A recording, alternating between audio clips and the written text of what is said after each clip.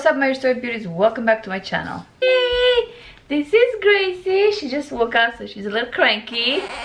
Say hi. And this is Esther. Hi, thank you for knowing me on my channel. This is our baby. Her name is Grace Drita. This is my mom's husband. Wow! Yeah, I'm Daddy, bestial. Wow, that's my husband, huh? Grace, do you know why you're here, huh?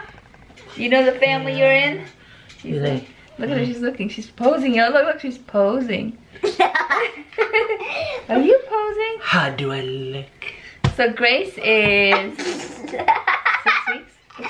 She's smiling. Oh my God. Hi. Grace is 6 weeks today. No, Saturday. Right? I look good. Alright, you guys. Makeup on my head. I'll take over that. Wow. Look at her like she's never been in the camera.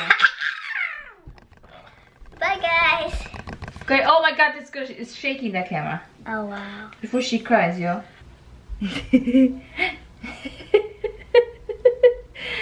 This is Gracie. She's 6 weeks old. This past Saturday, and oops, she was born. Oh, we don't know when she was born. When she was born. When she was born. So Gracie was born 2 weeks early because I had preeclampsia, high blood pressure, and so they had to induce me. So she was born 7 pounds and 20 inches long. 7 point something. Are you smiling at mommy? Yeah. I also had gestational diabetes, so it was transferred to her a little bit just for like that day, but then as soon as we had skin to skin and they were checking on her all day, she was fine. So she doesn't have anything right now. She was born perfect, thank God. And we came home within 2-3 days, I believe. But then mommy got really sick. Yeah, I had this past Sunday my appendix removed 5 weeks after I gave birth. That was really bad. And so for like 3 days I had this pain on my right side, and I knew I had it a long time ago, but it got worse, I guess, when you're delivering. So I had to go and have surgery 5 weeks after I gave birth. So that is why I have been kind of away from this channel and the other one. But we're home and I am almost recovered. So just home enjoying, look at her big eyes, enjoying her and watching her grow, you know.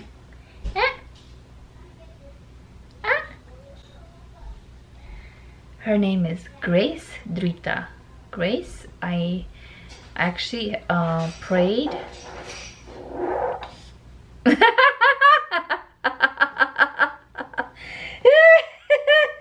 pooped. And I had a dream. I had a dream where I saw my family calling her Gracie, and I knew that that was the name because I kept praying. I was like, God, give me a name. I had 3 different names, and I was like, just confirm a name for me. And then in a dream, I had a dream where we were all calling her Gracie, and that's how I decided to name her. And Drita, that's my sister's name, which means light. So we wanted to honor my sister. Yeah, and you just pooped. You just filled it up. Yes, you did. Yes, you did. Yes, you did. Hello, Gray. Her eyes are kind of light right now. I know they will be like dark soon. She is identical to Esther, our first daughter. I mean, I have pictures and videos of our daughter when she was Grace's age. Identical. The only the, the only difference they have is 6 years apart. Otherwise, they would be twins. You gotta wait. You gotta wait. My apologies. That was so bad. Yeah, that was so bad. Those are bad manners, girl. Babies, all they want is sleep, poop, clean their diaper, clean their butt, and eat. I am breastfeeding and supplementing with formula sometimes. So, it's a lot. It's been a lot on my plate for my health. I have had so many health scares. This entire pregnancy has been very rough on me. But I believe I am mentally stronger, healthy. Physically not yet, but that's just because I went through so much. My body has gone through so much. Uh-oh, I see. But mentally, I believe I am stronger, and that's going to help me get my physical in line. Oh, you just punched me. Whoa. All right, we'll see you guys later. Hi, gorgeous. Where is Gracie? Hello. Hi. Hello. Look at all this hair. Oh my goodness. What's it with all this hair? Hi, Gracie. Hello. Peekaboo. Alright, I'm back. I just put my baby to sleep because she was getting cranky, and when she's cranky, she cries. My health has been so up and down, so crazy. This pregnancy just took a toll on me, physically, mentally, psychologically, emotionally, everything. That's why I'm so passionate on this channel to talk about mental health, emotional health, psychologically, and how important it is to be healthy mentally, emotionally, psychologically, and physically. Okay, because we're all connected, you know. One cannot function without the other. The past probably 5 weeks, I've had maybe 30 hours in a row of sleep, and with interruptions, of course. My baby still wakes up.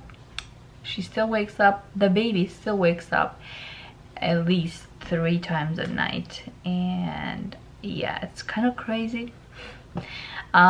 I don't mind it. The only thing that, you know, it's annoying sometimes is when the baby cries and you just like don't know what to do to console them, because you barely can keep your eyes open. So, and the other part is that I have to get up and pump for milk, because I do breastfeed her, but I never knew how to make my baby latch. Okay, I know that's too much TMI. So I have to pump at nighttime, and that's painful and annoying, but I gotta do what I gotta do. So that's it for my I had as far as the delivery, I had an epidural delivery, natural. However, I suffered a lot afterwards from back pain. I still do. And like I said, within 5 weeks delivering, I had to go into emergency to remove my appendix, because apparently it was very bad, and I had inflammation in my stomach, and I'm still swollen really bad. I still look pregnant at least 6 months. I am, however, eating healthy, taking my vitamins, and trying to walk every day at least 30 minutes, whether it's in the morning or afternoon when I get out. I'm trying not to lift anything heavy, but as far as house chores, I do everything basically the way I did everything. In the beginning it was nice. I had help from my husband's family, and it was nice to get a little break, maybe a day or two, or a day. either way, it feels good to be a mother again for the second time, and I'm grateful and thankful, and we are grateful and thankful no matter what. So moving on with this channel updates, on this channel, I will be talking, like I said, things that I'm passionate about, which is, you know, making sure that we stay healthy, and we know we stay healthy, you know, we have a healthy soul, okay, which is your mind, your will, and your emotions, and I believe the only way to get to know, to be healthy in those areas, is to know who we are in Christ, in Jesus, and what the Word of God says who we are. Whether you believe the Bible or not, I know on this channel I have a lot of believers and non-believers, and it's okay, everyone is welcome. I want to bring value to everyone's life, and I hope that I do with whatever I bring here. I will certainly be bringing more of my personal experiences. I cannot talk about somebody else's experience unless it's a story that I can share, but not something that I can't take someone else's experience and make it mine, if you know what I mean. So I will be talking about a lot of recent events and recent things, and things that are changing in our life, in our surroundings, in our world, because let me tell you something, there is a lot of events that are happening around us, and we are living a whole new normal. And I don't know if we can call it normal, but there's so much change and so much going on. I want to take the opportunity and bring hope, encouragement, and good news to everyone that follows me, that's subscribed here, that everyone that tunes in, that can watch my videos. So share if you can, and look for my upcoming videos in the future, and stick around, because I will be bringing things very new. At the moment I am working part-time from home, teaching a class or two a day, considering I used to, before I gave birth, I was teaching at least up to 6-7 classes a day, 7 days a week, and it has gone down now. When it's summer, two is I am still trying to figure out a time when I can teach without the baby interrupting me. So I usually teach early in the morning. And then my other part-time job that I have outside the house, I haven't started yet because they need me to have a medical clearance, which I can't give them yet until I go and see my surgeon and the doctor who I'm supposed to see to give me a clearance. I can't wait to go out work. With my first child, I stayed home. Mentally, that was just very hard on me. I was depressed a lot. I mean, I went out every day, walked, but it was just depressing because I was home a lot. And it was nice, and I'm thankful for the days that I got to see my child grow up and develop for those 5 years until she started kindergarten. But I'm not doing it again because, like I said, mentally, I don't want to go into depression again. I don't want to see myself that route again. I am stronger and better, and I want to help others get there. And I want to go to work, even if it's a couple of days a week, because our job has still, due to COVID, it's still not operating fully, I believe. We're working from home and from the offices. So, but for me, it's very important to be out there and do something other than just my house chores, which I don't mind, I'm thankful, but at the same time, like I said, I have more to give to the community, and I love my job. I love what I do mentally, physically. It's very good to just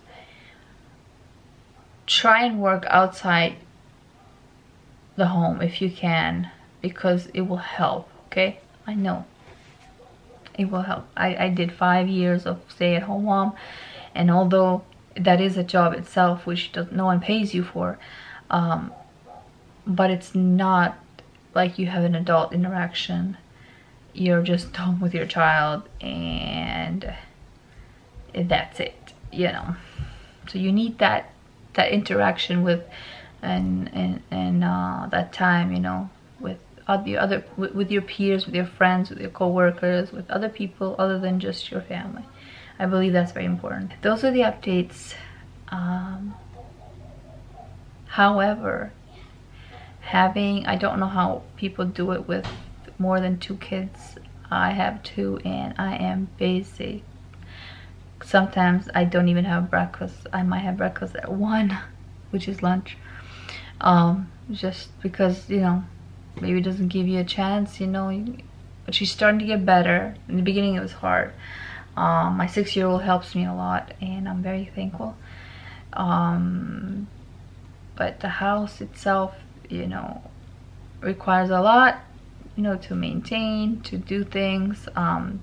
So you don't really have time to yourself, but it's important that you take time to yourself, even if it's just going out for a walk and breathing in some fresh air and just letting your thoughts out there, and or spending time in prayer with God. It will help, so that you don't fall into that postpartum depression, because it's very, very easy. I fell into it probably for on and off for 5 years, but the first 2 years of postpartum, meaning first 2 years of my daughter's life, I was very, very depressed. I just hid it very well. So you don't want that to happen. You have to take care of yourself physically, mentally, psychologically, and spiritually, okay? Because everything is interrelated. Your soul, you have to take care of your soul, which is what I'm passionate about and on this channel. And I hope that you will stick around, subscribe if you haven't, and hit the bell button. This way you're notified every time I upload a new video. I will see you guys on my next video. Be blessed. Bye bye.